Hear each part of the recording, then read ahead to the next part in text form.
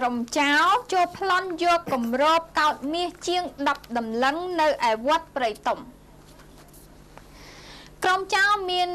មួយក្រុមមានគ្នាប្រមាណ5ទៅ6នាក់បានធ្វើសកម្មភាពចូលគ្រប់កុដិក្នុងវត្តព្រៃតុំស្ថិតក្នុងឃុំព្រៃឃ្មុំស្រុកទឹកឈូដែលចងក្រៀកភិក្ខុនិងលោកនេនតាមកុដផ្សេងកុំឲ្យស្រែករួចប្លន់យកកោតមាសមួយដែលមានទម្ងន់រហូតដល់10ដំឡឹងដែលគេទុកនៅក្នុងវត្តនេះ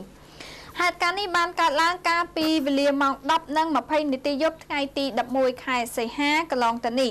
ប្រពន្ធពីពុទ្ធបរិស័ទចំណោះជើងវត្តបានឲ្យដឹងថាក្រុមចៅទាំងនោះប្រើរថយន្ត2គ្រឿងដោយមួយគ្រឿងម៉ាកកាមេរីបាឡែនពាក់ស្លាកលេខភ្នំពេញ 2U6634 រីឯមួយគ្រឿងទៀតចតនៅខាងក្រៅខ្លោងទ្វារវត្តមិនស្គាល់ម៉ាក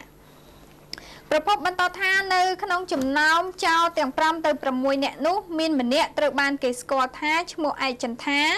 ដែលកាលពីដើមរស់នៅចេញចូលក្នុងវត្តមួយនេះព្រះចៅអធិការវត្តព្រះនាមជួបសុភាពបានសង្កេតថាព្រះអង្គបានស្គាល់ឈ្មោះឯកចន្ទាច្បាស់ណាស់ដែលជាបពួក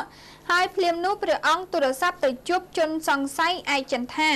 តែឈ្មោះនេះបានឆ្លើយតបមកវិញថាដោយសារខ្លួនត្រូវការរបស់នេះជាចាំបាច់ទើបធ្វើយ៉ាងដូចនេះជនសង្ស័យឯកចន្ទាបានសន្យាថានៅថ្ងៃទី12ខែសីហាគេនឹងប្រគល់កោតនោះមកឲ្យវត្តវិញប៉ុន្តែមកដល់ពេលនេះជនសង្ស័យបានបិទទូរស័ព្ទទំនាក់ទំនងមិនបានឡើយ